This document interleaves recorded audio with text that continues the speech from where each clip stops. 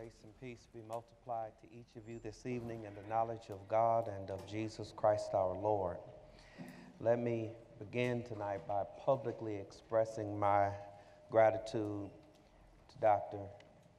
Davies and to all the team responsible for me having another opportunity to stand behind this prayer desk, to be a part of this great conference, and to open God's Word with you and for you tonight. If you don't mind, I'm eager to preach. If you get your copy of God's Word, we'll get right to it. Let me pray, and I want to point your attention to the New Testament book of Colossians. And then after we have prayed, and I want you to hear the reading of God's Word, together we'll consider tonight what God will say to us right out of what he has already said to us in his holy word. Let's pray. Our Father in heaven, you are indeed great and greatly to be praised. Your greatness is unsearchable. From the place where the sun rises to the place where the sun goes down, your name alone is worthy to be praised. We have many reasons to praise you. Above all, we praise you tonight for the Lord Jesus Christ, who is our all-sufficient prophet, priest, and king.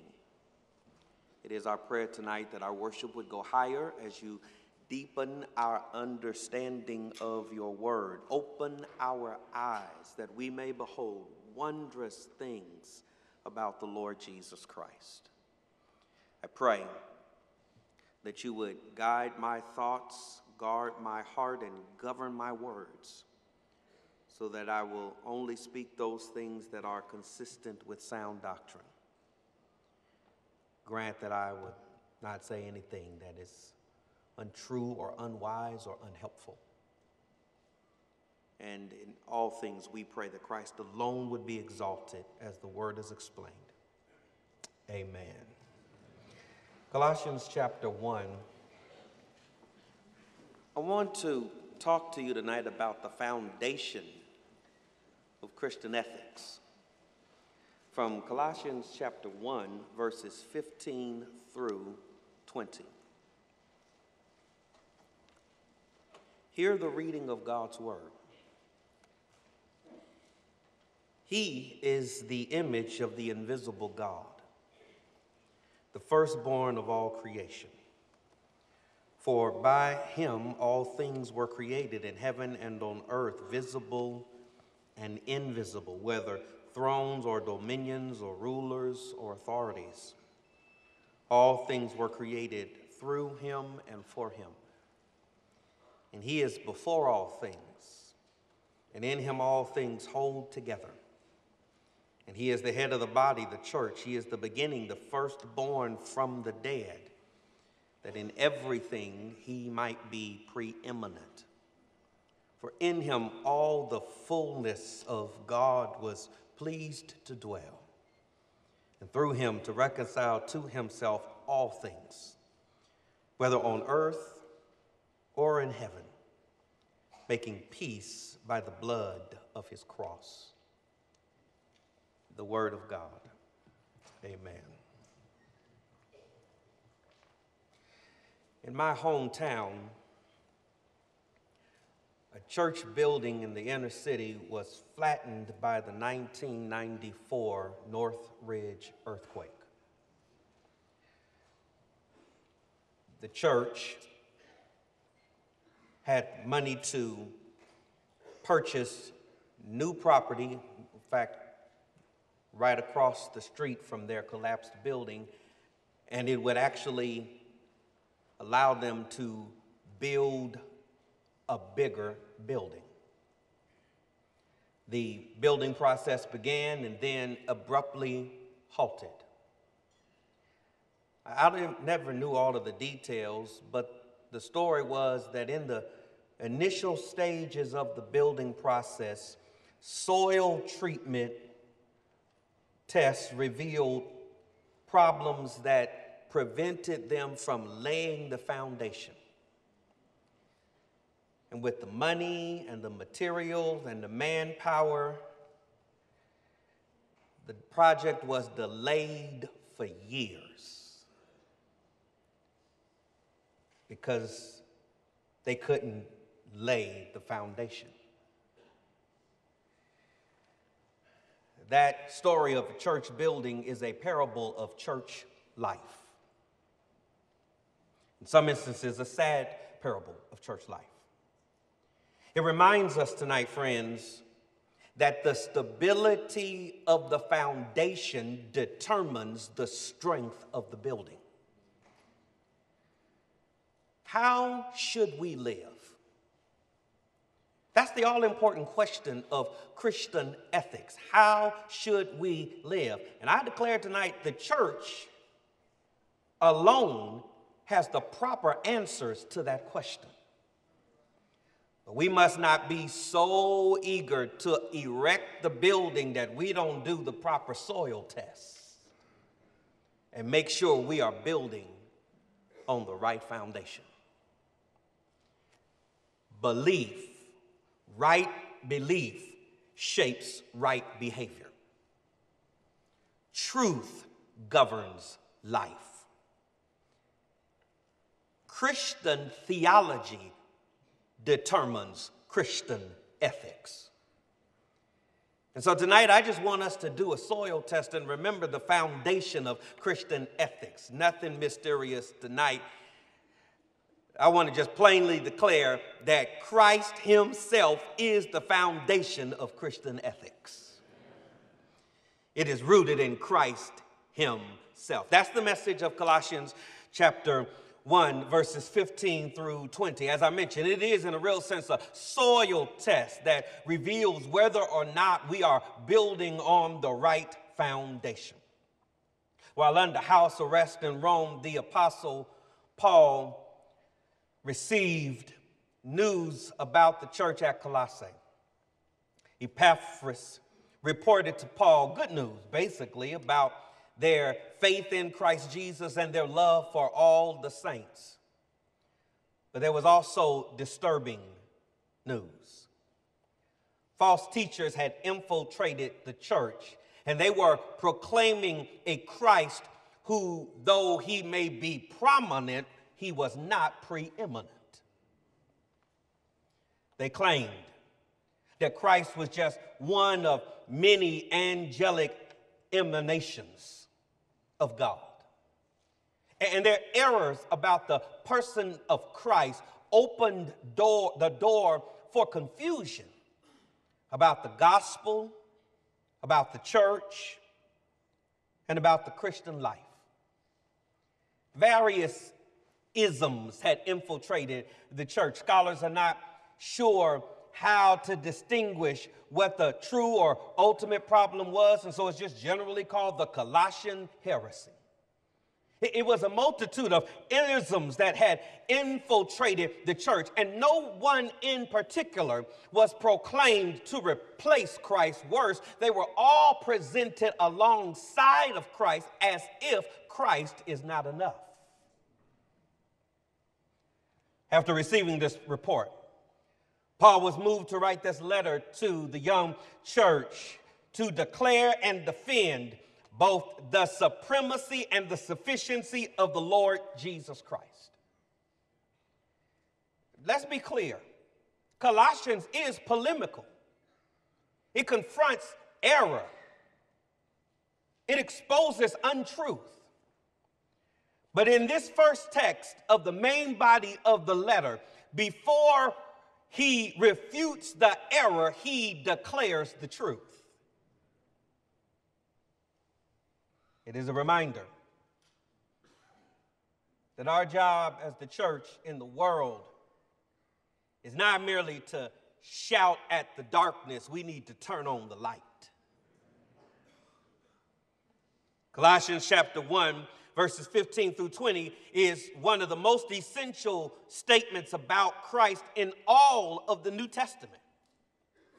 The text at the same time is also one of the most debated texts in the New Testament because of its lofty language and its daring claims. It is suggested that these verses may record an ancient hymn that the early church sang in corporate worship. We're not sure about that, but even if this text is not derived from the worship of the church, it ought to result in the worship of the church. Worship of Christ should overflow into witness for Christ. Colossians chapter 1, verses 15 through 20 declares and defends the foundational truth that we must hold on to, that we must build on in Christian ethics. Namely this: Christianity is Christ and Christ is God. Christianity is more than a doctrinal statement. It is more than a moral code. It is more than a religious ceremony. Christianity is Christ and Christ is God. And our view of Christ must shape, must govern, must determine our view of everything else. And in these verses, Paul makes two big statements about the supremacy of Christ. I was given a time limit before I arrived, but Pastor said I could preach as long as I want, so buckle up. but as quickly as I can, two essential foundational truths about Christ in these verses. First, there is a statement about the supremacy of Christ over creation. The supremacy of Christ over creation. Verse 15 begins by saying he is the image of the invisible God. There are two affirmations here, one about God and then one about Christ. Concerning God, the text says God, in this opening phrase, God is invisible. John 4:24 says God is spirit. 1 Timothy chapter 1:17 says God is invisible. 1 John chapter 4 verse 12 says no one has ever seen God. There are theophanies in the Old Testament, these temporary and supernatural manifestations of God, but no one has seen God's essential nature. But after declaring that God is invisible, the phrase that lays the foundation for all else that will be said in this text is that Christ is the image of that invisible God. Image is the term from which we get our word icon. It is the representation of a thing, the manifestation of a thing. Exodus chapter 20, verse 4 commands, you shall not make for yourself any carved image. God says, don't you speculate what my image is. Because nothing you create representing anything in the sea, on the land, or in the air can faithfully or fully represent who I am. Genesis 1:27 says that we were created in the image of God and after his own likeness. Being made in the image of God, we are rational beings with emotion and intellect and volition, but we do not share God's image essentially. There are incommunicable attributes of God that infinitely separates him from the created order of mankind. We do not share the image of God essentially, and we do not share the image of God morally. Romans 3:23 says, for all have sinned and fall short of the glory of God. But Paul says, there is one who is the image of God. Jesus Christ is the image of God, essentially and morally. John 1:18 says, no one has seen God but the only God who is in the bosom of the Father, has declared him, has made him known. That's our term for exegesis, bringing out of the text what's in the text rather than imposing your own idea on the text. Literally, John says that Jesus is the exegesis of God. You want to know what God is like? Look at Jesus. Hebrews 1:3 says that he is the radiance of the glory of God and the exact imprint of his nature. Jesus is the image of God. Remember in the upper room, Jesus kept my father this, my father that, and I guess the boys couldn't take it. And finally Philip said, enough with all of this father talk. Just show us the Father. And it will satisfy us. John 14:9. Jesus says, Philip, have you been so long with me and don't know who I am? You are asking an elementary question on graduation day. You've been with me all this time and don't know who I am. But whoever has seen me has seen the Father. Just think of the magnitude of that statement.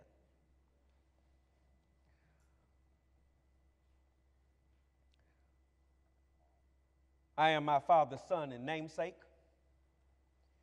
He's been with the Lord many years. But when I go home to Los Angeles, I inevitably encounter those who say, boy, you remind me so much of your daddy. You are just like your daddy.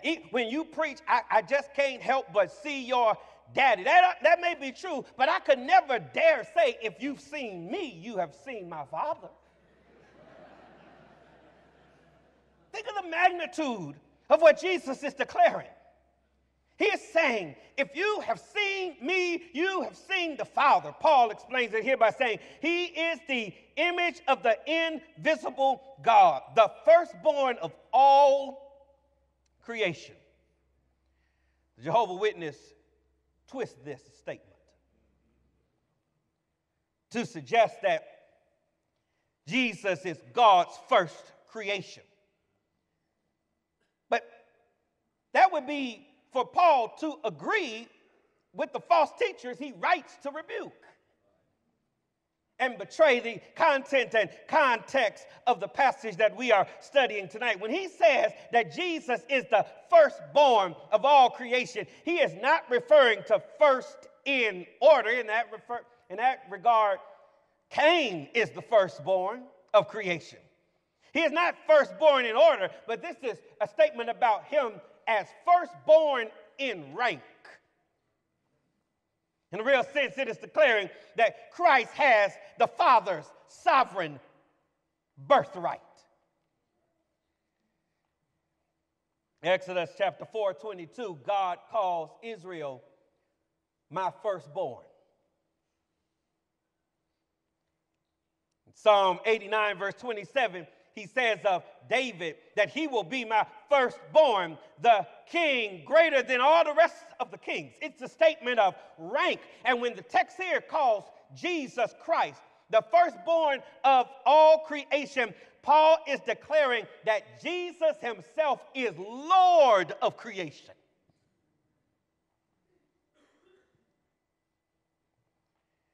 What does that mean? It means, first of all, Jesus Christ created the world.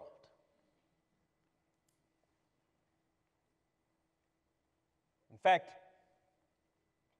verse 16 states Jesus' relationship to creation three ways.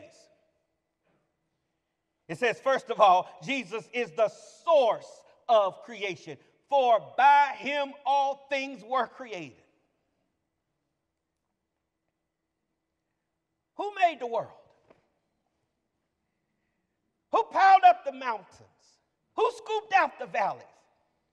Who gave the seas and the rivers and the oceans their course? Paul declares that everything in the created world is stamped with the same brand, made by Jesus.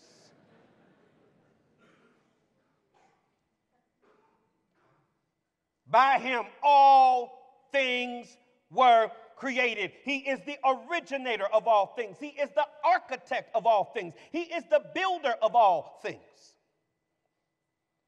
Jesus created the physical world. That's what he means here when he speaks of on earth and visible. Everything in the physical world around us was created by Jesus. Robert Gromacki comments here, people should praise him when they view the minute complexities of life through a microscope, or the vastness of the universe through a telescope. Glory should be attributed to him, not a series of angelic emanations or to an impersonal mother nature, nor to an atheistic principle of evolution. Jesus made it all. He not only made the physical world, but Jesus created the spiritual world. That's what Paul means when he says in heaven and invisible. And then, just in case that's not clear enough, he gives 4 categories: thrones, dominions, rulers, and authorities. These overlapping terms declares that Jesus is the creator of not just the physical world that we can see around us, but the spirit beings in the unseen spirit realm. The false teachers, hear me tonight, church, the false teachers were claiming that Jesus was just an angelic emanation of God. Paul says, no, that can't be true. He made the angels. In fact,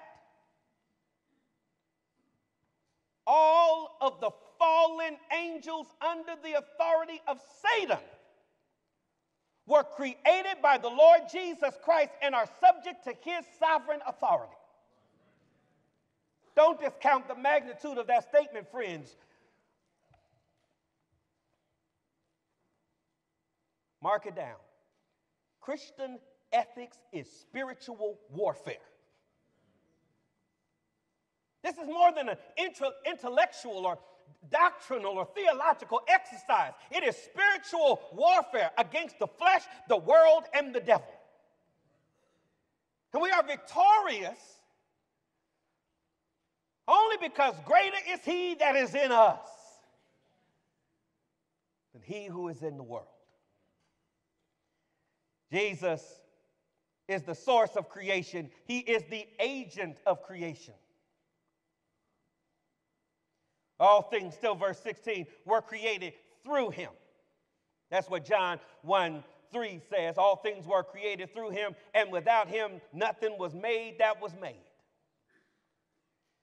Hebrews chapter 1, verses 1 and 2 says, long ago, and many times and in many ways, God spoke to our fathers by the prophets. But in these last days, he has spoken to us by his Son, whom he appointed the heir of all things, and through whom also he created the world. Jesus is the source of creation. Jesus is the agent of creation, and Jesus is the goal of creation. Look at the end of verse 16. All things were not just created through him, all things were created for him. It's all for his pleasure, his purpose, his praise.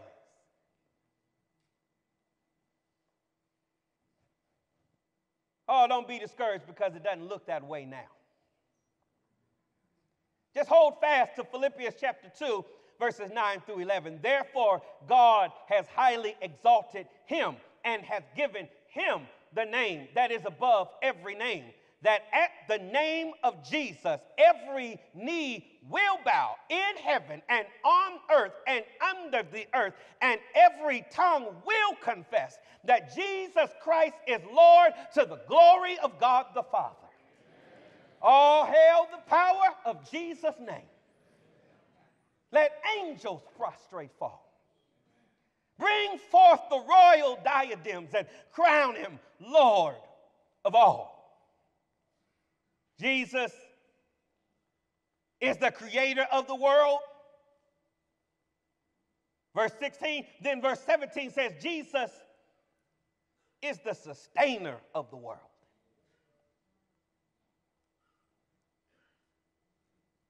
He is before all things. He predates and antedates all creation. John 1, verse 1, in the beginning was the Word, and the Word was with God, and the Word was God. Jesus, John 8, was arguing with unbelieving Jews. And really, they lost track of the argument itself. They were offended by the way Jesus was talking, not just what he was saying. They were offended by the way he was talking. You talking about Abraham like you know him. He's been dead for centuries, and you barely 30 years old. Remember his response? John 8:58, truly I say to you, before Abraham was, I am. He is before all things. I remember distinctively, 7th grade was the first time I was confronted directly with the claims of atheistic evolution. I remember, I can see it now. 7th grade, my junior high school. It was my favorite teacher that year. And I was shocked in that science class. He began to deny everything that I had been taught and believed in the Bible. I was shocked, and admittedly, I was scared. I remember another young lady in the class, I knew that she also was a believer. And she spoke up, and using scientific mumbo jumbo, he shut her down. And I just determined I wasn't going to say anything. But I think about that encounter all the time. You know, sometimes we're real good at arguments after it's over. We can go back and think about what we should have said.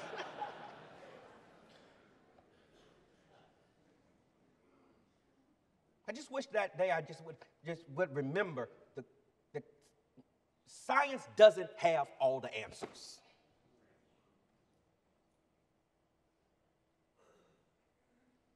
Science doesn't have all the answers.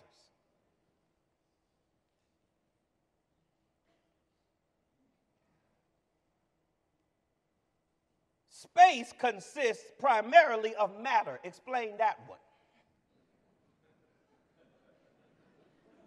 Science struggles with that question. Colossians answers how that's possible. Colossians 1:17 says, and he is before all things, and in him all things hold together. Hallelujah. The Christ who is the sustainer, is the creator of creation, is the sustainer of creation. He is the one who holds all things together. How is it that the world is a cosmos and not a chaos? He holds all things together. How is it that earth remains close enough to the sun that we don't freeze and far enough away that we don't burn? Let me give you the scientific answer. He holds all things together. How is it that the sun keeps rising in the east and going down in the west? How is it that winter, spring, summer, and fall keep passing in their order? How is it that the flowers keep budding, blooming, fading, and falling, it's because he holds all things together. That's no abstract statement either, friends. That's a truth with which we need to view the rest of the world around us. You can't turn on the news without feeling that the world is falling apart. But beyond the breaking news, we need to look to the heavens and remember that the one seated at the Father's right hand is holding all things together. Sometimes we struggle with why things are as bad as they are, but can I flip the record over and play the other side and suggest that things are as well as they are? Because he's holding all things together. In fact, I'm talking to some pastor, some ministry leader. You drug yourself here for some encouragement to help you hang in there. May I suggest in your life and family and ministry, the only reason things are not utterly falling apart is because Christ is holding all things together. He is supreme over creation. But there is a second truth. Verses 15 through 17, Paul declares the supremacy of Christ over creation, but in verses 18 through 20, he proclaims the supremacy of Christ over the church. Verse 18 presents three titles for Christ. He is the head of the body of the church. It's interesting. In the New Testament, Paul does not define the church as much as he describes the church with picturesque metaphors, an army, a family, a temple. And we find here the primary metaphor for the church in the New Testament. It is a body. The church is a body. It is a living organism, not a dead organization. And often when the church is presented as a body, the emphasis is on the mutual dependence of the members one for another. But here, Paul mentions the church as a body to declare the total dependency of the body on its head. He is the head of the body, the church. And no, head here does not merely mean source, it's authority. When he says he's the head, he means Jesus is in charge of the church. Don't apologize for that truth, saints. Anything without a head is dead. Anything with more than one head is a monster. Christ is the head of the church. He is the beginning. That's what he declares in Revelation 22:13. I am the Alpha and the Omega, the first and the last, the beginning and the end. He's the firstborn from the dead.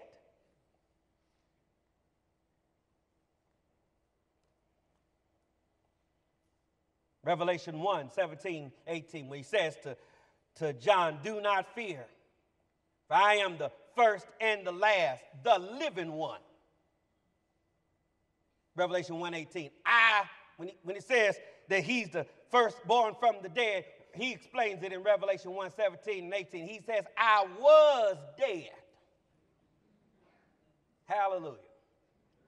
Jesus is the only one who can die and live to tell about it. I was dead, and behold, I am alive forevermore. He affirms these titles for this purpose, to declare that in him he is to have supremacy. He, in all things, might be preeminent. In all things he might be preeminent says that in everything that happens in the life of the church, Jesus is to have first place, full control, and final authority. Not just church. First in creation, first in church, and he is to be first in your life. This is a reminder, though, church, because there's all kinds of trouble Paul will have to correct in this letter. A lot of ethical issues to discuss. But he begins in the foundational statement of the main body of this letter by pointing them to Jesus.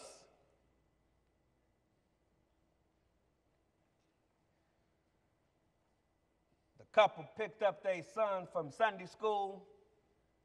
Teacher pulled her aside and said, "You need to talk to your son." We were in class and I was doing an object lesson. And I asked what's small and furry and collects nuts in the winter and goes into a tree and stores them up. And your son answered, Jesus.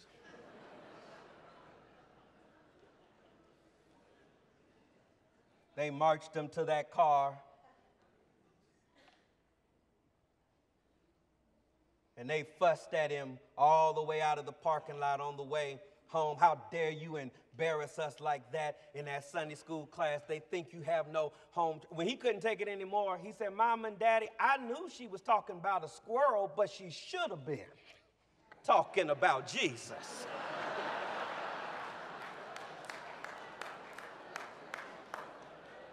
I mean, that's the spirit of what Paul is doing in this text. We are preoccupied with a lot of things, but the answer to all of the problems we face is the same: Jesus. We should be talking about Jesus. He is to be preeminent. Let nothing in the church be treated as if it is more important than Jesus. Why? For two reasons he gives in the text. Why should Christ be preeminent in the church? First, he says, because of the incarnation of Christ. For verse 19, in him all the fullness of God was pleased to dwell. What a statement. In fact, this is just as much of a statement about the Father as it is about Christ. It's the Father's role in the incarnation of Christ. The Father dwelt in Christ. John 1:14. John 1:14 says, and the Word became flesh and dwelt among us, and we beheld his glory, glory as of the only begotten of the Father, full of grace and truth. God dwelt in Christ. God was pleased to dwell in Christ. Matthew 3:17, he declares, this is my beloved Son, in whom I am what?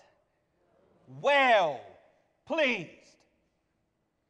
He dwelt in him. He was pleased to dwell in him. And then Paul says all of the fullness of God dwelt in him. Paul fleshes out that statement in chapter 2, verses 9 and 10, where he says, for in him, Christ, the whole fullness of the deity dwells bodily. And you have been filled in him who is the head of all rule and authority. Let me just make a connection to from Colossians 1 to Colossians 2 and remind you that the supremacy of Christ fuels the sufficiency of Christ. Because he is who he is, he alone is everything we need. You are complete in him. And so there is a statement here about the incarnation of Christ in verse 19, and then finally, he should be preeminent not only because of his incarnation, but because of his atonement.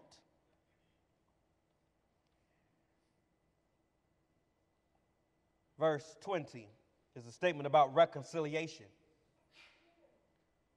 Reconciliation assumes that a relationship has been broken or ruptured or dislocated. This is the human predicament. This is the real problem.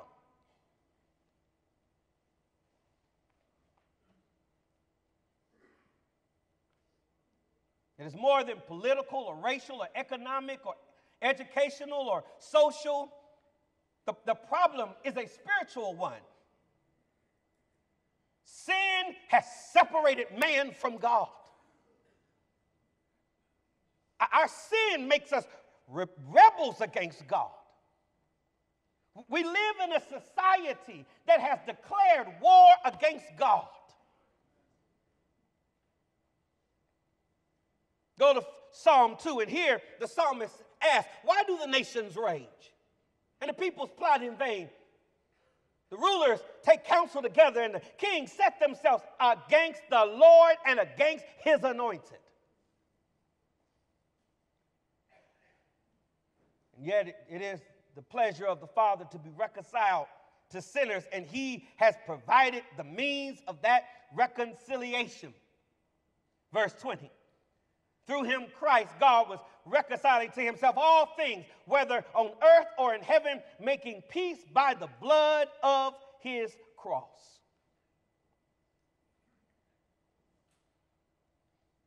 He reconciled to himself all things. Just note that. All things. Not just sinners. Praise God. Sinners are reconciled to God by the atoning blood of the Lord Jesus Christ. But the text says that through Christ, God reconciles all things to himself. That does not mean that unrepentant sinners or fallen angels will enjoy heavenly glory. It means that the crucifixion and the resurrection of Jesus is God's declaration that he has everything under control. And all things will be ordered according to his good pleasure in Christ. He has done it by the blood of his cross. Interesting, Paul talks much about the blood of Christ and often about the cross of Christ. It is a rare statement here where he blends them together and mentions the blood of his cross. It is by the blood of the cross that all things are reconciled to God. So, what is our response to that?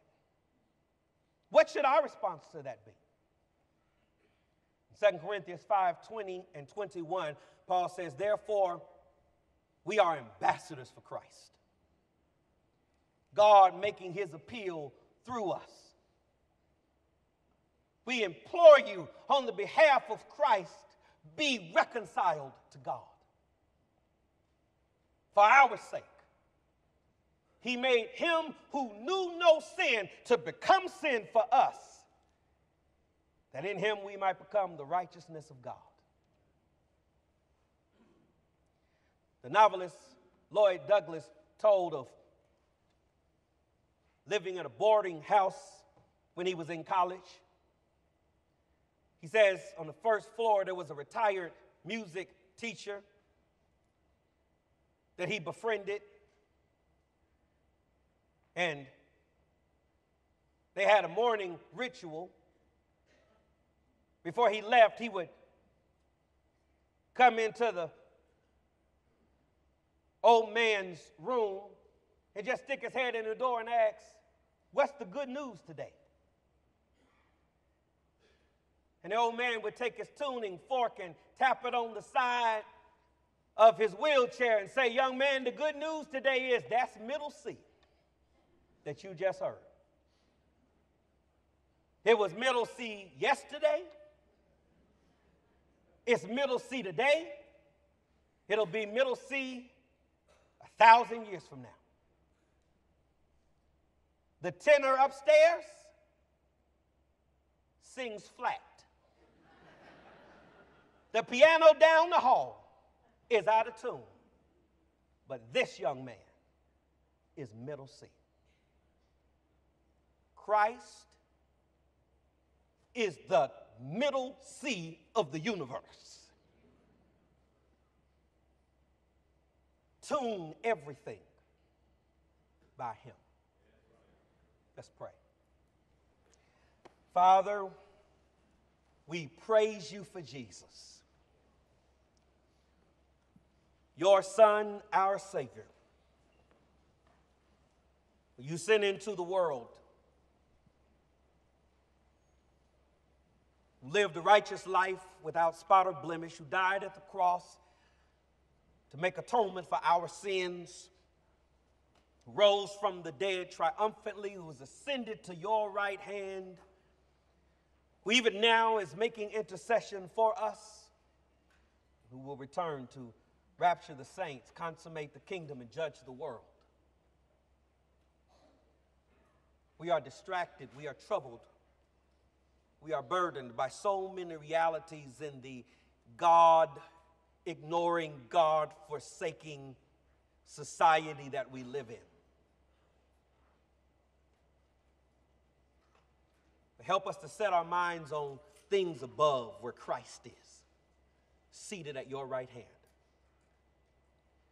May Christ alone, in his supremacy, in his sufficiency, in his sovereignty, be the foundation upon which we build our lives and our families and our churches. To the glory of your name we pray. And may the transforming power of your rescuing grace in Christ advance in this sinful world. We pray rejoicing that no matter how bad things are around us, if anyone is in Christ, he is a new creation. The old has passed away and the new has come. Even tonight, as we have beheld Christ transform us from one state of glory to the next, by the work of your Spirit and for the praise of your glory, we pray. Amen.